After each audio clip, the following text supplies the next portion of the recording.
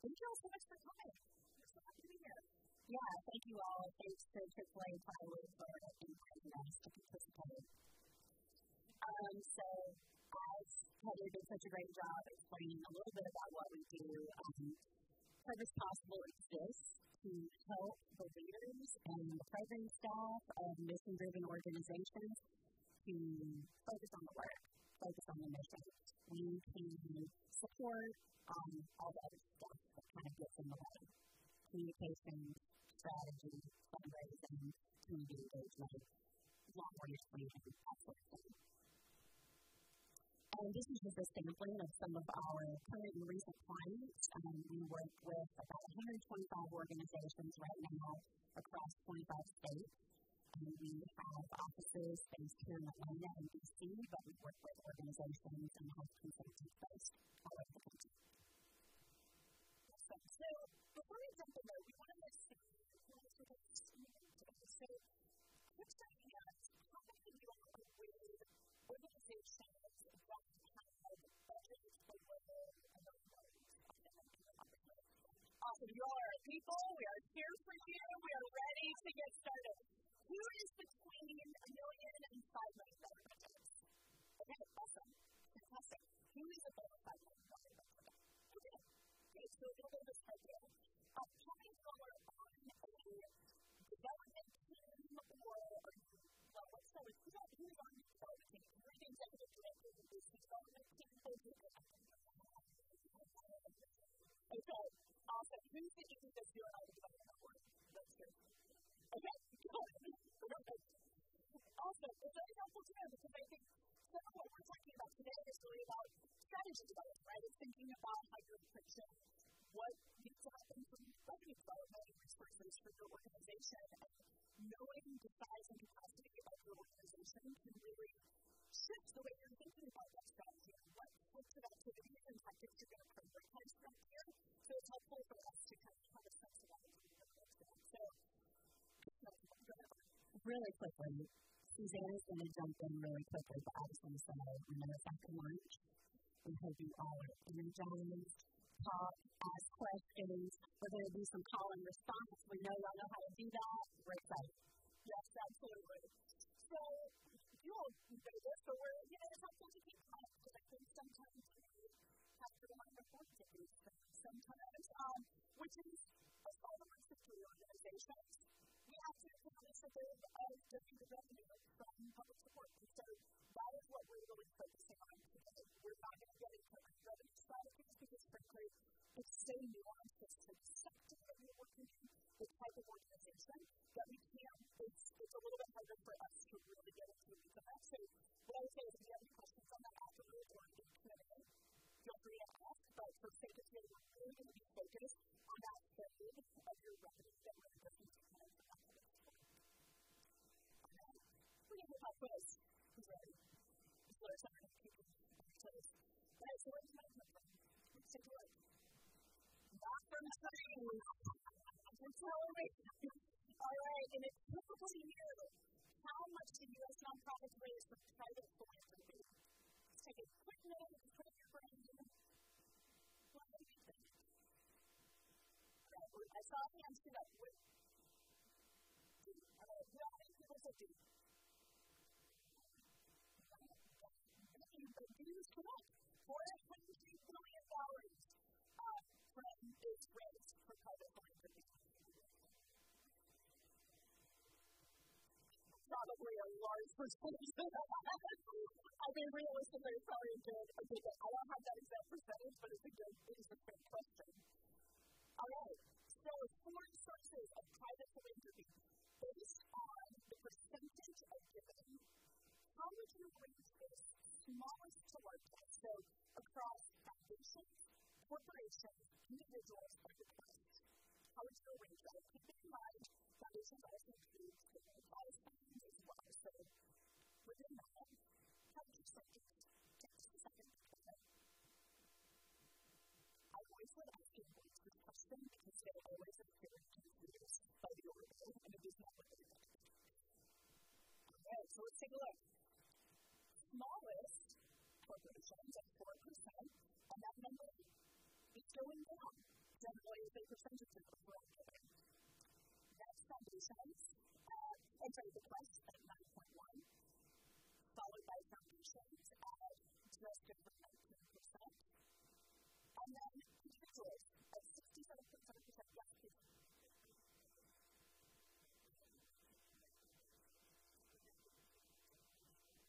So that would fall under foundation. So within corporate, that is sponsorship. In 2019, it's different. Can you actually speak to the corporate?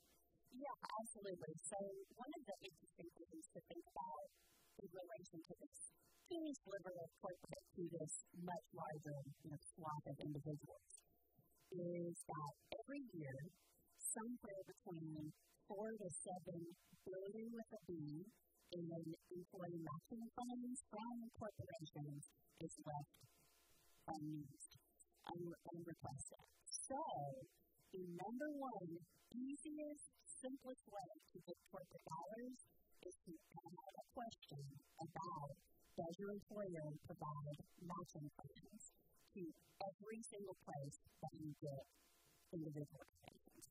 It's the key to getting additional corporate funds without spending a ton of time and energy on a relatively small part of the pie.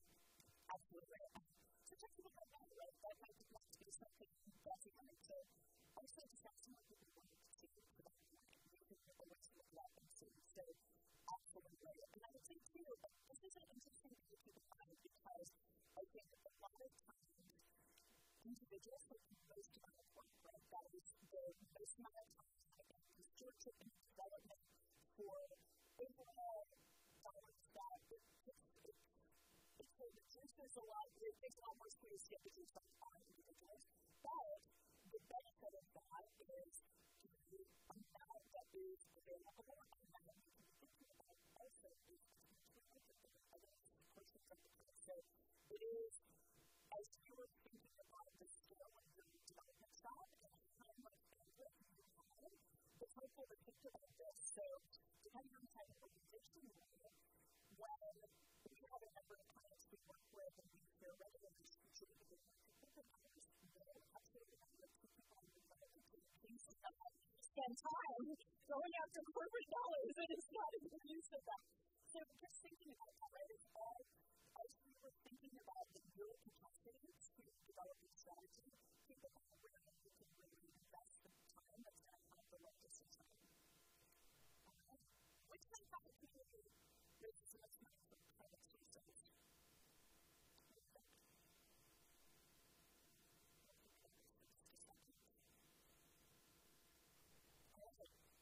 Bulletin number 1. This should not come as a surprise to you all probably. This is going to be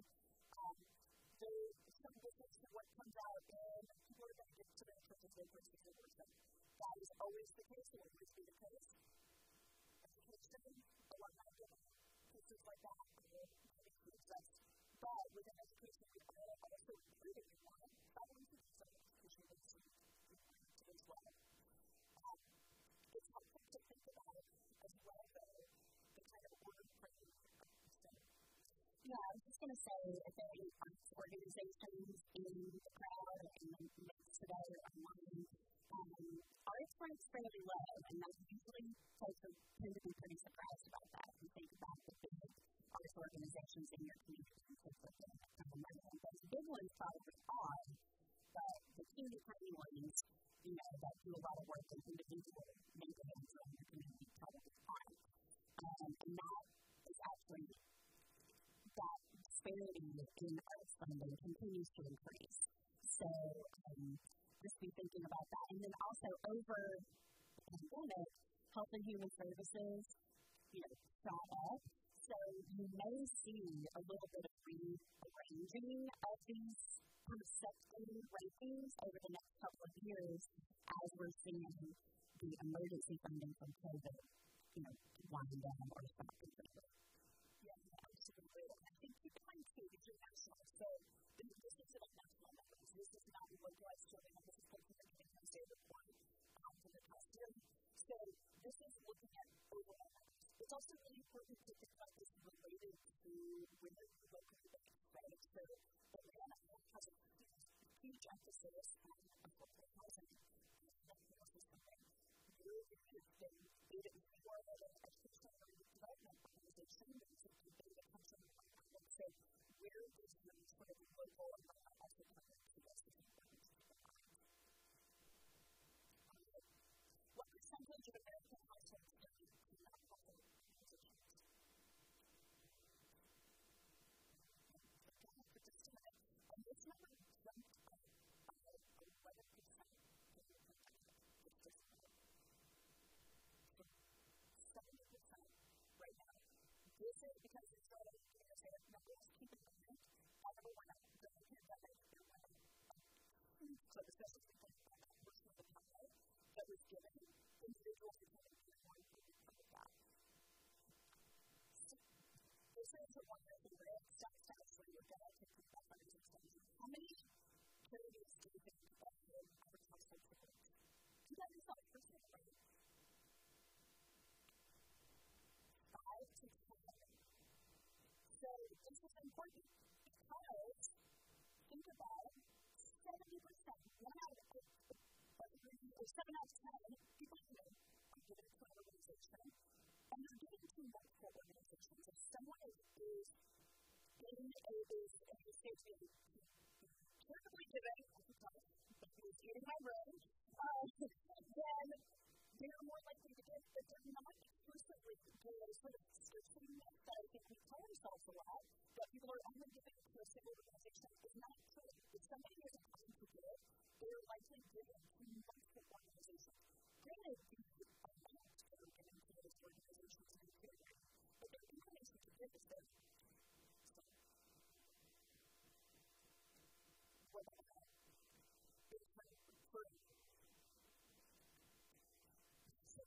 I think it probably depends on the individual donor. This is not just that the data that we pulled from this outside of it, so it's all sort of cumulative, but I'm sure also that is probably connected to how big it is to get the type of thing that it is, that probably is a bit of an impact for sure. Okay, which demographic gives away most money as a percentage of household income? Yes, the collective brain for everyone online just said low income, and we can all have a collective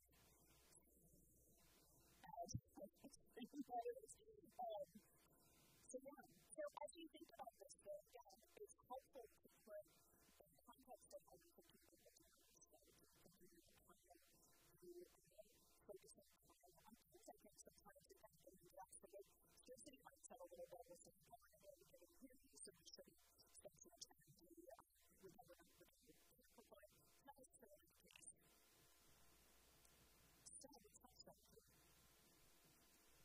Okay, so, why do you like to think about this? A lot of times, we know we go into it, we have our general pieces during the year that we are thinking about, that it's just sort of our standard activities that you're undertaking as part of your general sort of research development for the year. Why are you doing it? Right? Because the main piece of fundraising is not just that we are raising money from, like you say, if we are nonprofit businesses to fund our mission. Also, it is having some strategy around this is so key to make sure that your organization is resilient, that it is sustainable, and part of that is having strategy around this. So, some of the key pieces that we see in organizations that have much greater resiliency, especially in weathering things like a global pandemic, or in cases where we see organizations that may have a funder that has been a huge source of revenue for their organization, and they have been funding them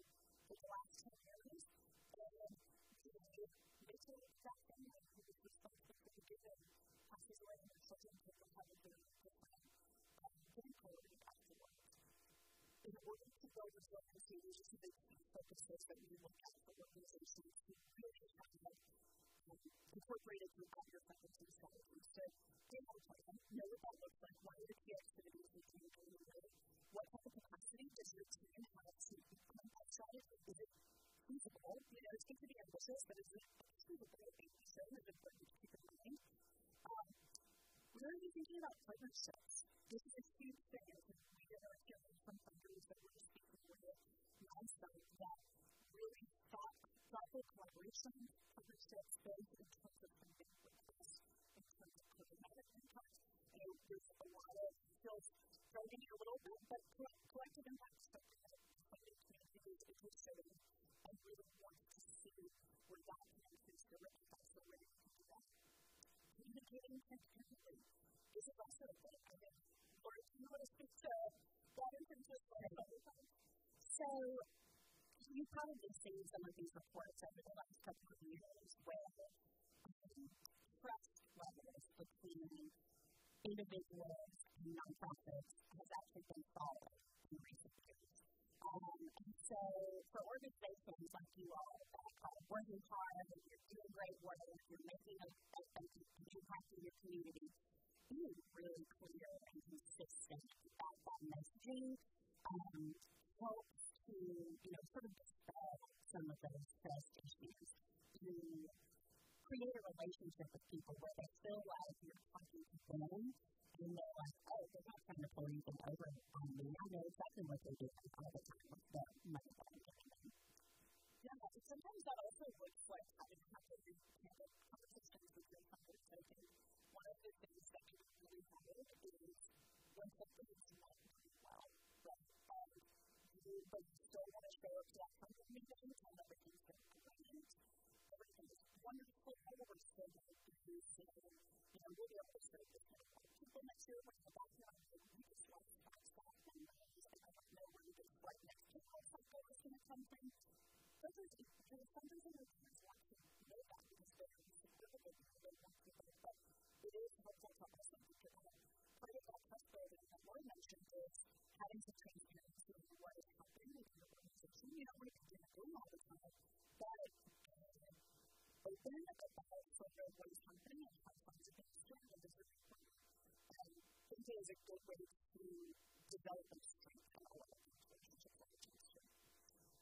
And then relationships, I think, a lot of times I think on the development team, it can be a little bit transactional, right? It is something when you're sending out all of your standard segment communications and you're going to these meetings, it can feel very process oriented on certain types, but at the end of the day, over time, people teach people, and it's always going to be the case, so that sort of maintenance of relationships is going to be.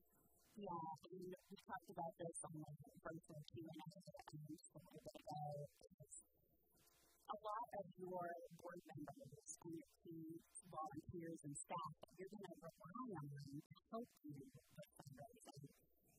You all, you probably do that a million times, you've made that case, but the average board member, especially if they're younger and newer to being on a board, they're really scared.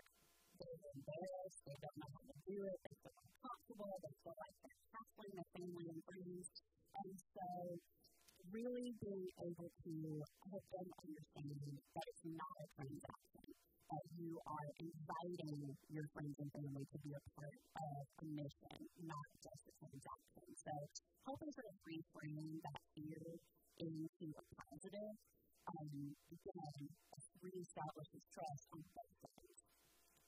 Yeah, absolutely.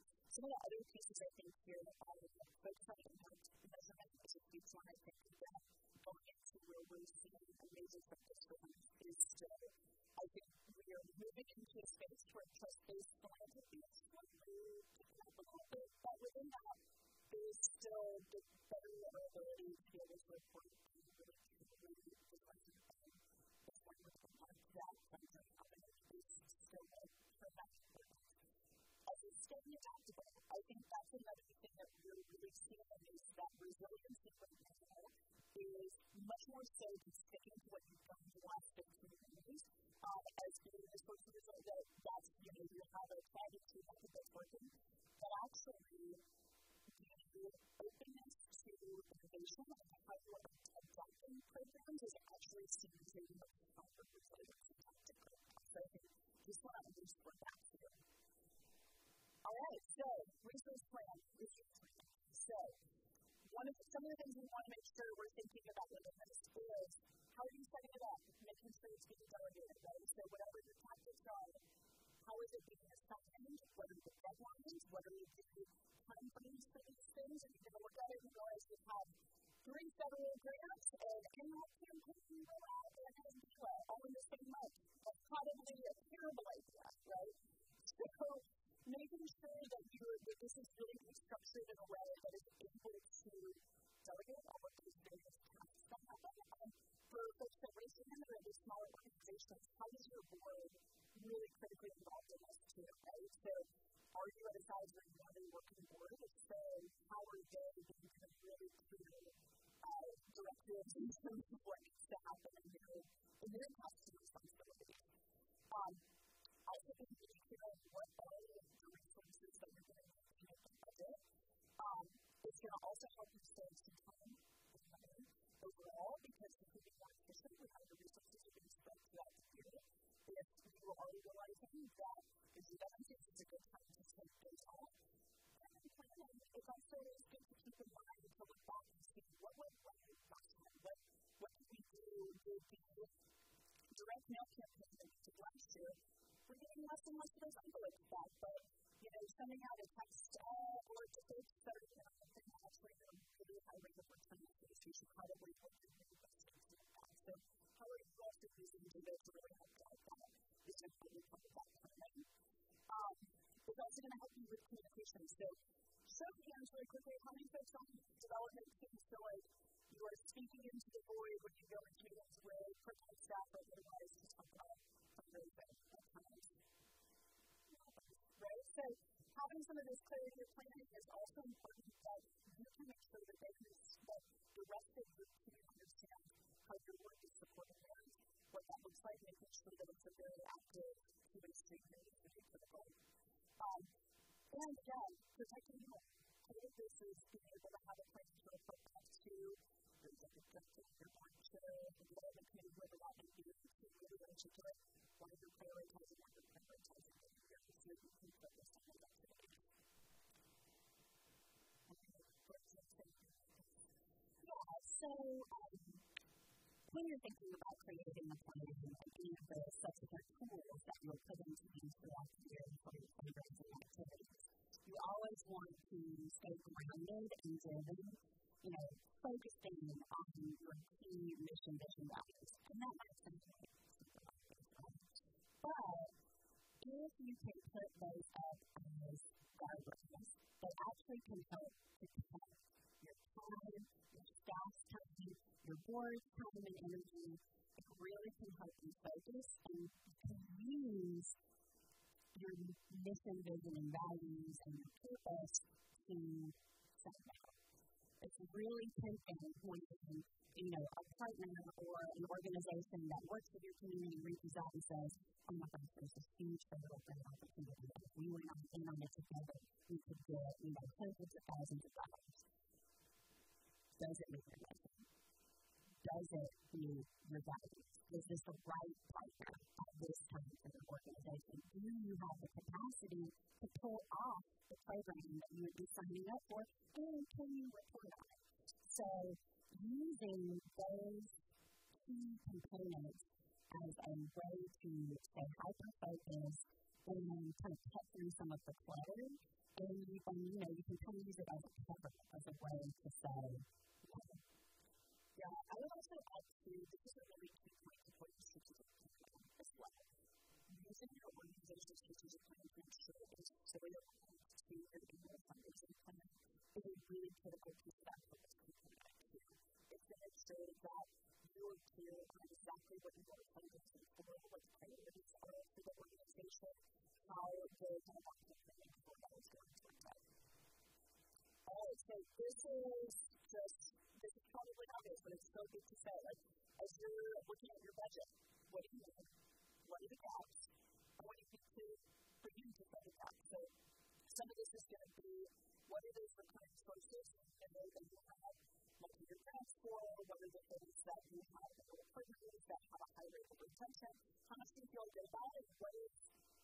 What maybe is a little bit scary? I know sometimes we have had multiple pieces as an organization to work with where, again, especially at this point where some of the pandemic funding is going away or some setting is those funds going on, where funder priorities are changing. I think even just locally in Atlanta, there were 8 foundation recommendations that we wrote the strategic priorities in last year. Things like that have a big impact, right? And so understanding how much of your budget do you feel pretty secure about versus what's still outstanding is really helpful to go into the year knowing, because you never want to get to the third or fourth quarter and that you still have 40% of the budget to raise. If you know that it's going to come, that 40% usually comes in the fourth quarter through the end of year campaign, that may be one thing, but that's also to be that with keeping up with the game working a little bit. So just being mindful of that. And again, what is that timeline? What are the priorities? And what types of new needs are you going to have this year? Is it all operating? Is there any capacity development building that needs to happen? Do you have any capital or infrastructure needs that you need to fund to be able to stay on top of program adjustments that are happening? That innovation piece, right? Where is there opportunity to look at where maybe the program has been sort of a little bit stale for the last couple of years, and you need to really look at some opportunities to enhance the sort of program dynamics to it. What does that look like? So let's we're going to continue a little bit. So a few case studies. What type of data are we engaging for different types of activities? So thinking about some of those instances we put, individual giving, foundation, corporate, the cost otherwise, what's your doing? So annual fundraisers, just shoot your hand up if you want to, say, look at that, who are we going to? Yep, that's right, that's what it's going to be our key. So annual fundraising, but also question, is this year-round, is it the year? Show of hands, how many of you all focus individual giving strategy throughout the year that is your engagement management plan? Well set. How many of you target the majority of your annual fundraisers between October and December? Okay. All right, so a little bit of a mix there. So thinking about this too, I think it's mindful of that scheduling piece. All right, a new initiative is going to expand your organization's program and impact dramatically. Where are we going? Oh yeah, go for it.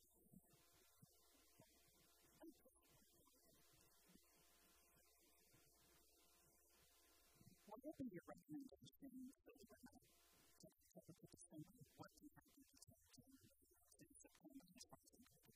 Yeah, that's a great question. So this is something that for anybody, especially if managing like a major donor portfolio, right, you want to be mindful of your individual donor spread. So if you are going to be in that top 10 group, 10 to 15% of your portfolio, and how do you plan for those donors is going to be a really critical piece. So if you have a donor in your top 10% especially, I would set it up to have a group management plan where I know what my touch points with them are going to be throughout the entire year. Do we have a program that we're going to invest into? Do we have a targeted aspect where we do a more focused kind of segment campaign to those individuals around maybe March or April? Is there a program launch date that you have if you're working in education? Do you have some programs like graduation time frame during the year that you can run a special campaign? So that you can be really mindful of how do opportunities to get overlap to your programmatic calendar and really overlap that to different touch points is a really big piece of it. Also, thinking about the way you're segmenting your donors is a good opportunity to think about ways to divide that across the year too. There's always going to be a case that you'll have your folks that are always going to give it the end of the year, and that's great. Often, though, what we see is when you have additional campaigns that are set up that are targeted to various opportunities. So we are seeing right now a little bit of a shift from a typical kind of demographic segmentation of donors into more mood-based segmentation, which is kind of interesting that the types of opportunities you have are going toward the types of political environments that are happening, various things that maybe you have been able to respond to organizationally that are appropriate. That those are going to be opportunities to also be mindful of where you can have additional pieces of your annual plan that can be leveraged throughout the year. So that's definitely something to keep thinking about those segments where you can reach out. Does that answer your question? All right. A new initiative is going to expand foundation. What kind of foundation are you going to target for that? Not like a specific foundation, but what types of focus area might you want to look for within the foundation?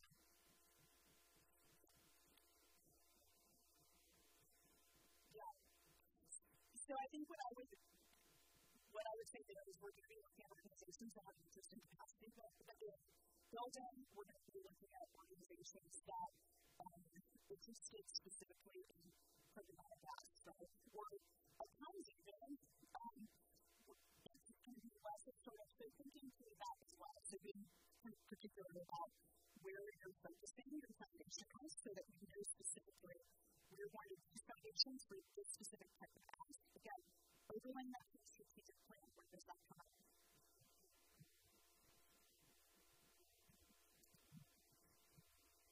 Is the fact that we are going to be actually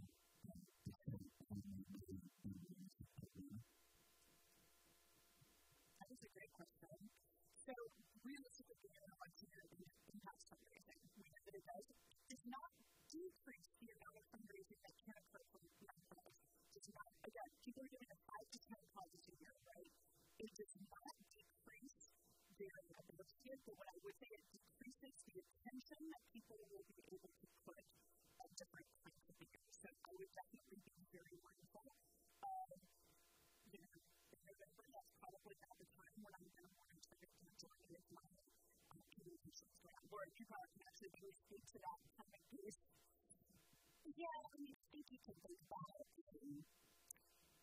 like Susannah was saying, if you have things in donor segmentation, they'll probably also, for many organizations, individual donors are also the most politically active.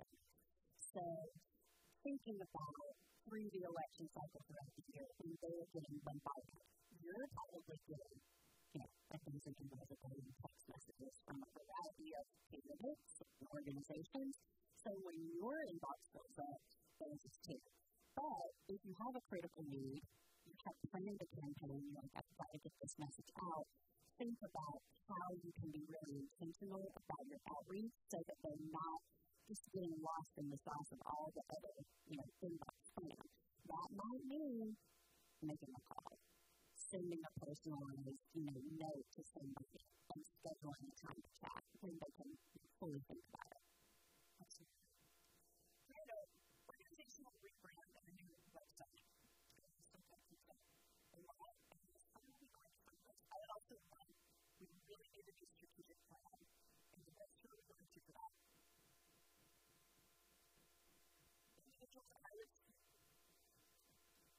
yes, I was going to say specifically, that's what we're going to think about your major donor base. Who's in that top 10 who's been a really strong legacy donor to your organization, who is really committed. Unfortunately, it's something, unless we have a really specific relationship with the foundation, that can become asked.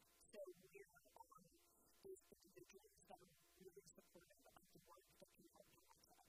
We do have some folks not from Atlanta in the room, and you may have a community foundation in your neighborhood that does sort of toolbox things that used to be a thing here with the community foundation for Greater Atlanta, and that's something that moved away from in recent years. But in your community, there may be some sort of community foundation opportunities for strategic planning in particular. Yep, absolutely. High visibility annual events for membership. Corporate question. How many of you all have a major event and seen it those get a little bit harder to sell those numbers to their corporate sponsors there? So that's going to be something to keep in mind because for some organizations who also have historically been a major revenue source, but I would find what is effective. Yeah, so I serve on the Corporate Volunteer Council of Atlanta. That group is made up primarily of all the heads of the CSR departments and the corporate foundations in the region. And overwhelmingly, they still have folks that are working hybrid. They are not super interested in getting dressed up and kind of sit sitting down. So, what we have seen be really successful during COVID and since have been really creative events that sort of break the mold. So, for example, the National Center for Civil and Human Rights here in Atlanta, they have started producing a play every year instead of doing a traditional gala where they give out awards and that sort of thing. And it directly ties back to the mission. They celebrate some, moment in time from the civil rights era. And they have been wildly successful, both with corporate and major individual companies. So we have a tool, we'll have a copy of the presentation after we just roll it out.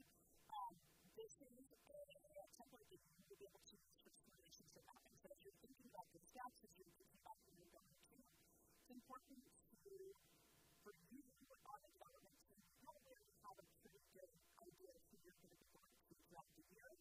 But how is that also being communicated to other teams of your organization? Sometimes it's really helpful to have the program set with we have these 25 super volunteers that show up to everything.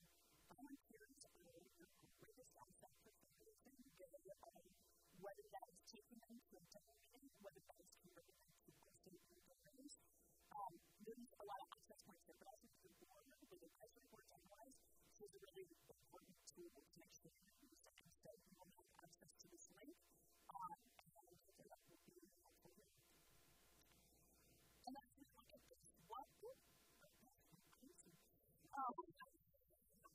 So as you're looking at these prospects too, we don't want the board member to come in and say, I'm going to this relationship map, and we're basically going to show him who has had a board member say, why is Tucker Perry not giving us money? I have heard this in so many board meetings in the last 5 years of my life, because yes, he has the capacity to give, but does anybody have a relationship with Tucker Perry?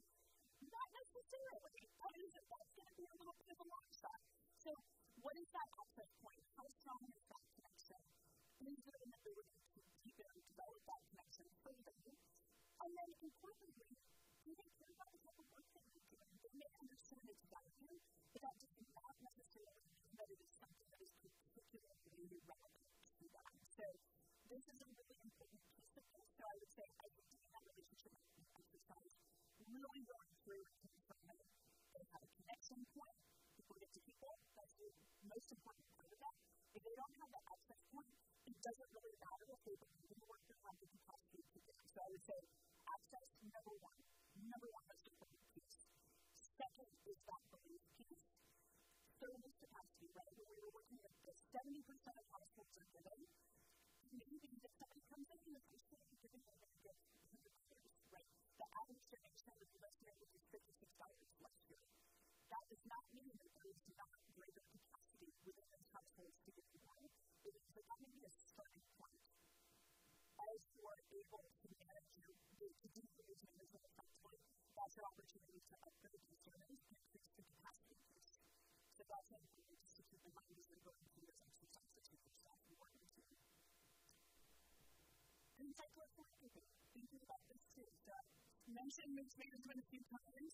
This is what I'm kind of referring to here, right? So how you're identifying using that relationship mapping tool, and that can relate to individuals, foundations, your maintenance, your corporate connections, whoever that may be. That should be inclusive of all of the various ways that you are looking at different types of donors and funding to your work. How do you identify and qualify them going through those ABCs? Cultivating. That's the biggest piece of this entire fight. What does it look like to introduce them to those things? What is your program calendar? Where are those opportunities to have really key touch points? And then the solicitation actually ask themselves, right? And knowing you're going to have to ask a few times because, as well as I think, people's inboxes are filled with a lot of asks. So, how are you being mindful of different ways you're asking, different times of year that you're asking, and how often that's occurring? But the ask piece is a small part. And then the follow-up stewardship. So when we think about sort of the percentage breakdown of this graph, the identification and quantifying is like 5% of the time. It's low. And you do have a CRM system that you're using, that should speed that process up even more. So about 5% there. The cultivation is about 30% of your process. Right? Solicitation, 2%. That is the lowest amount. The stewardship afterwards is actually the most critical and should take up the rest of the time. So people we know are more likely to give again if they think within 48 hours of making an initial gift. So this is not open. This is once they receive thank you for it, how are you continuing to stay engaged so that the next time they're hearing from you is not next October. It is they are very aware of what are those touch points. So the seven touch points throughout the year. If it's something about the top 10 to 15% of my portfolio managing, they're probably going to do something 15 times a year. Like that 7 should be a baseline number that you're working on from in terms of how often you're making things. But I think we're going to get into some stewardship stuff in a bit. All right. So, again, some engagement piece. We'll go through this quickly. You're introduced to a prospect diagram, so access is there, right? We have a degree of separation. How would you want to engage? What is the next move there? Just coffee. Yeah. Great. We'd love to get together and tell you a little bit more about your work and how you might be able to do that. Similarly, prospect mentions they volunteer with an organization similar to yours. We started that. What would you do?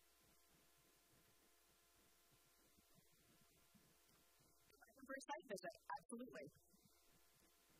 Yeah, share a little bit about your organization, which I see you're interested in this type of work. It's great with based on to personal increase and maximize the work experience and having to maximize the work.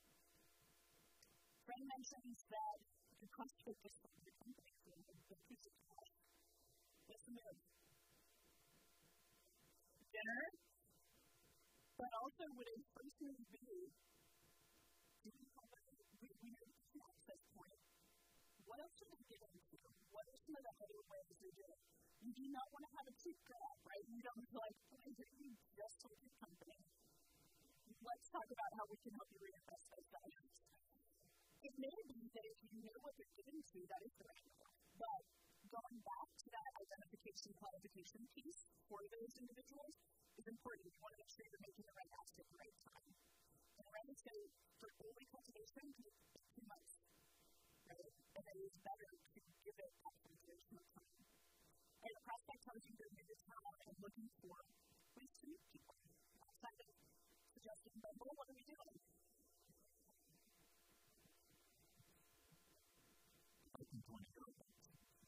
Yeah. Or invite them to volunteer opportunity, right? Invite them to, okay, do you have kids and work are you with a similar school system as education? Great, oh my gosh, we have a program that actually does that after school program and kids school that you're going to be going to. Let's take some information on it. Who has an option as one of their fundraisers? My number one most detailed state fundraiser tool, personally. Let's invite them to be on the option committee. Because that gets them out, gets them involved in the community, that gets to know the local businesses in the area. Put them on that option committee.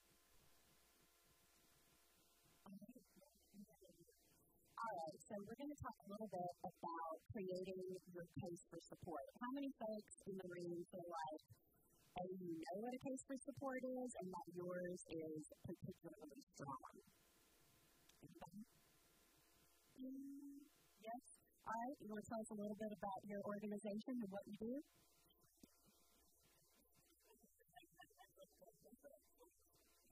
So, I used to have to talk to people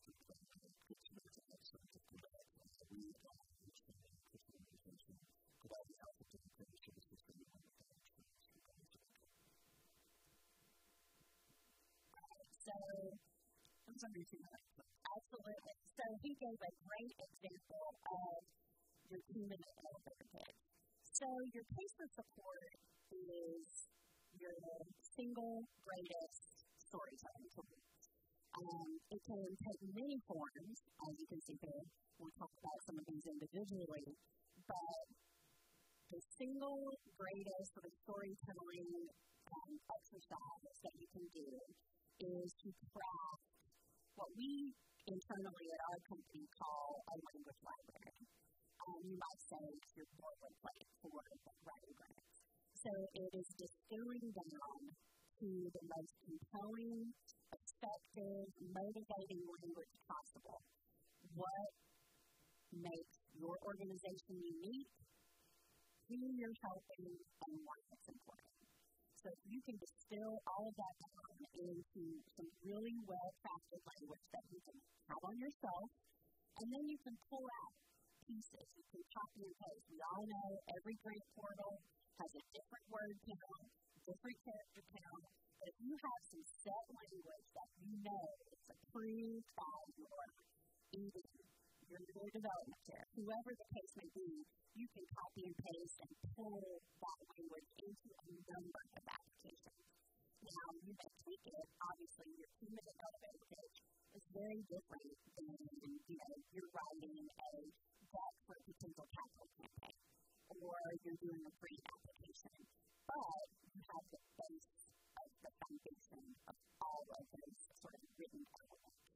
And the goal in the general rule is you should spend 80% of your time reusing the content. You spend 20% of your time creating. So keep that 80-20 rule in mind. You should not be spending all of your time rewriting content for free. Absolutely. And you'll see on here social content. I know that all of you struggle with creating enough social content. For every organization that wants to do some larger project, keeping fresh social content going is a struggle. Guess what?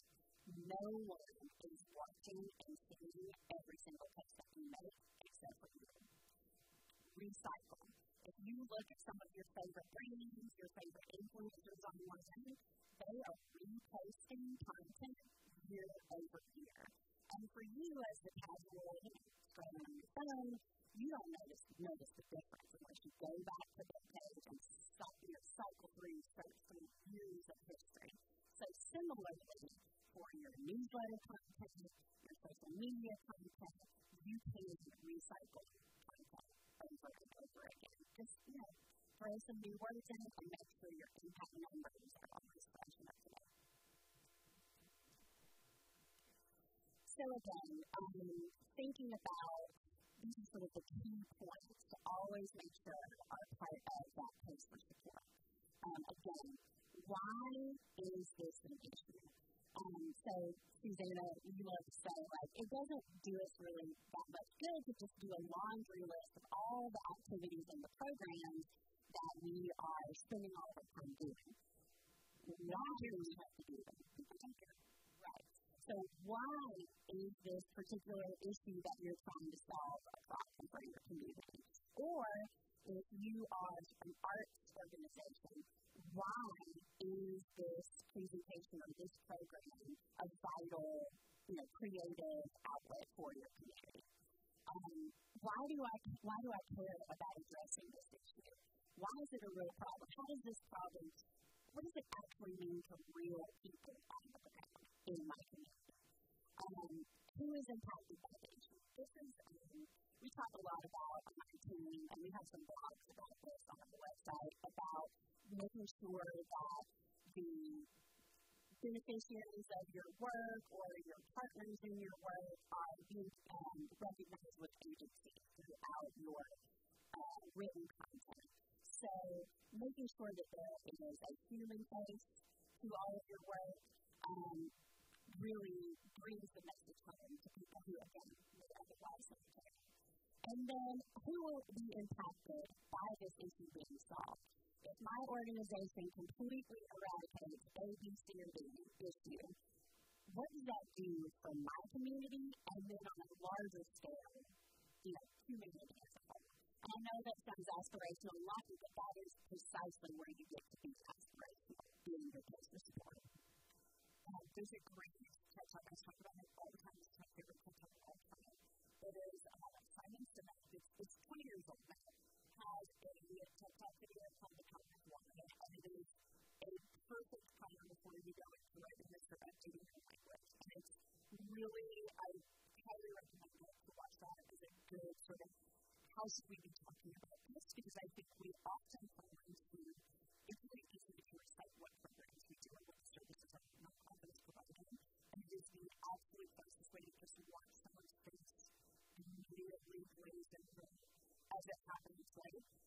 And so it's important thinking about all of these questions and how we bring it to really useful language and simple pieces together.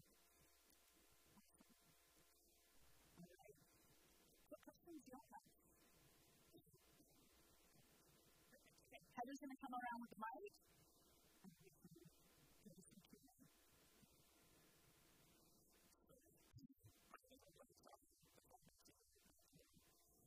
One of the things that Steve mentioned was the strategic plan, and a lot of the programming that goes into the strategic plan.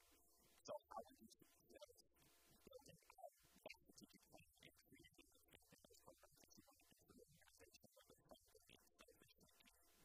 That's a really good question. So I think, if you have the dollars and the funding to go out and have somebody come in and facilitate a strategic plan and all of that, fantastic, great. To do it, we do that for the public, so do that afterwards.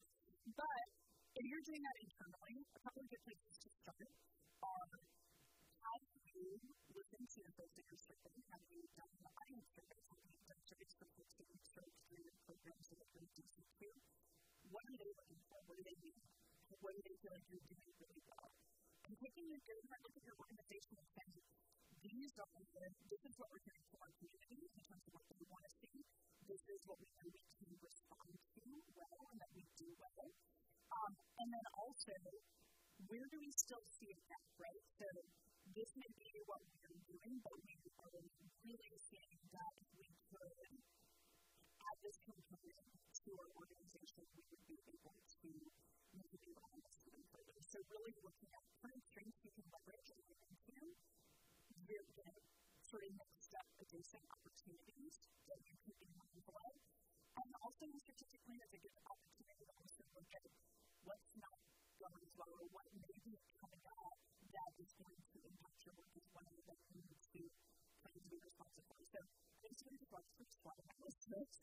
But it's a really helpful exercise to do that. It's just kind of look internally at that, align it to what you're doing for your community, what you're doing both internal and external, that can be staff for, but also people that are concerned with really using that as a good kind of report call for the organization to see where you need to be going for to continue that work. And then from there, that gives you talking points to take back to your funders to resource that.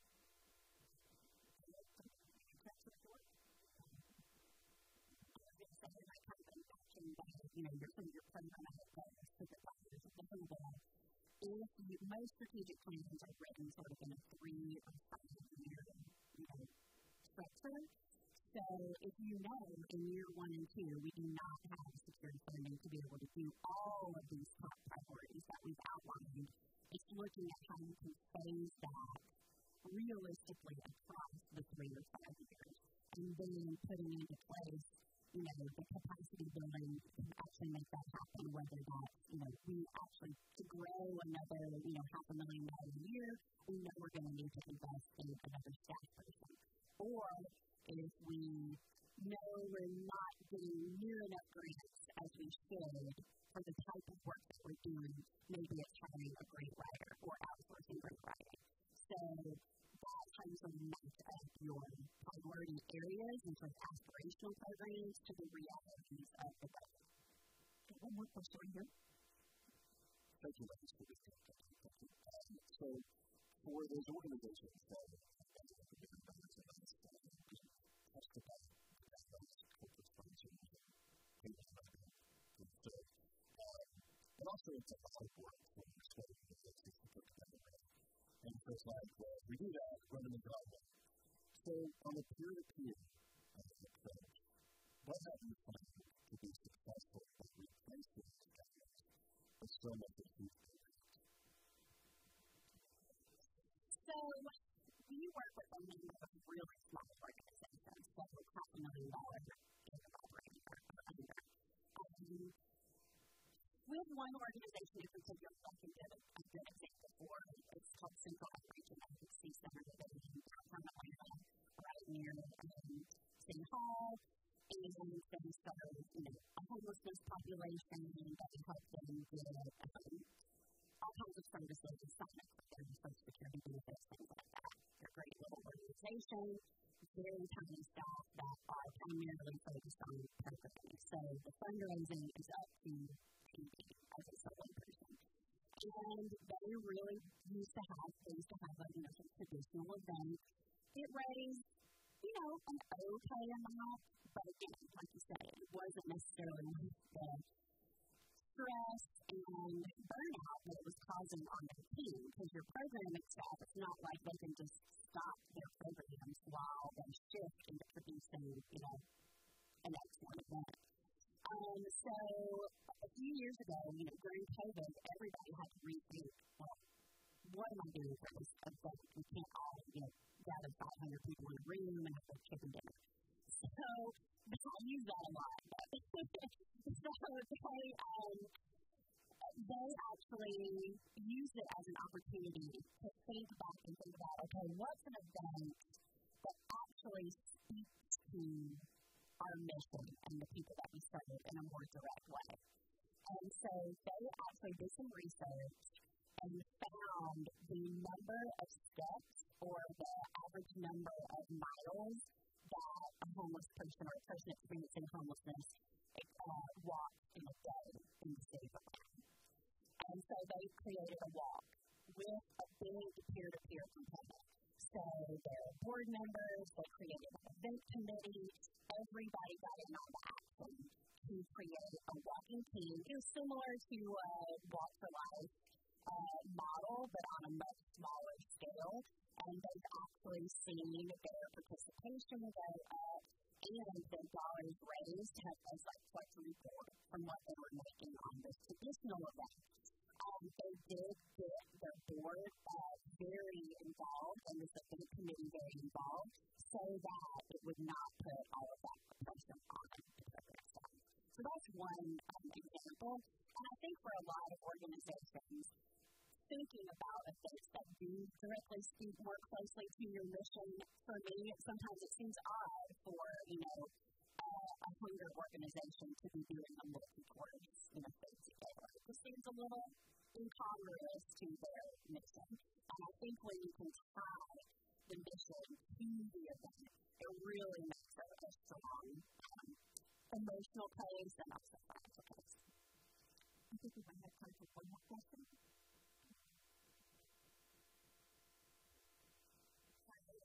We're in the organization that we have connections throughout the United States. So we have a lot of supporters who are in the United States. So my question is, how does steward donors and small individual one-time donors, churches, and major donors when talking about visits and events on our election? That's a great question, and I think that's something that a lot of organizations are thinking about right now. So I think it's helpful to start with some segmentation first off. What type of donor are thinking a little bit about what types of donations they can, how are they coming to you, what sounds like. But I would say it's really good to think through a lot of different avenues that people are receiving communications and information. It may be that there needs to become a multi-pronged approach to it, where you have your normal organizational communications that are going out, your newsletters, your general sort of direct marketing that's happening in your organization, that may be direct mail, that may be email communications and marketing. But then also, how are you really leveraging the opportunities around your social, how are you leveraging your board and then development committee as well to think through, doing all of that is that you're actually really effective in terms of outreach. Where is there opportunity to leverage storytelling within the organization as well as illustrate some of that connection? What are your I was just going to say, again, like Susannah was saying, within some of your segmentation, if you see that you have a lot of donors of, a certain age range, like let's say you've got a bunch of people 40 and under, you might consider creating some sort of affinity group, or let's say you have a mom's group. You can create sort of affinity groups where maybe you do virtual coffees. I belong to an organization that does this. It's more of a professional nonprofit, but we have these little virtual coffees. People can chat with each other, talk about, what they're seeing happening in their community since you're, across multi states. And it creates a sense of community, even if you're, far away from each other. So thinking about creative ways to leverage technology, sometimes people like to feel like they're a part of the action. So even if you are doing some sort of on-site program, just like this event, they're doing a live stream. Now, most of us don't have the budget to pull off a full live stream, but maybe somebody on your board or your advisory board or even one of your staff members could do a FaceTime or like a live feed on your LinkedIn or Instagram account while an event is happening. It sort of gives people an opportunity to feel like they're there, particularly if there's some kind of like live auction element or some kind of on-site storage opportunity. Yeah, what you said that also made me think about an important piece of this too, which is be really mindful of the demographics that you're reaching out to. So generational trends are a very real thing when it comes to fundraising messaging. So if the majority of your donors are in the 60-plus kind of age range, the types of communications that are going to be best received are going to look a lot different than your organization has primarily donors under the age of 24. And so I think also being mindful of what that generational makeup of your donor base looks like is really important in making sure you're meeting your donors where they are. So we know, for instance, for that kind of Gen Z age range, they're most responsive to social media driven engagement and interaction. For 60-plus, they want a phone call, they want to get written note, they probably are going to still want to hear in the vicinity and are able to meet with them in person, they're going to want to do that. If it's millennial age, sort of geriatric millennial like myself, then they're looking for email outreach actually is the best way to get them. If you call them on the phone, then they're going to hide in the closet and they'll never want to come to you again. So thinking about that, right, like what is the generational makeup of that base and segmenting it appropriately so that you're reaching out to folks where they are too is going to be really helpful for that. We are unfortunately out of time, but please join me in thanking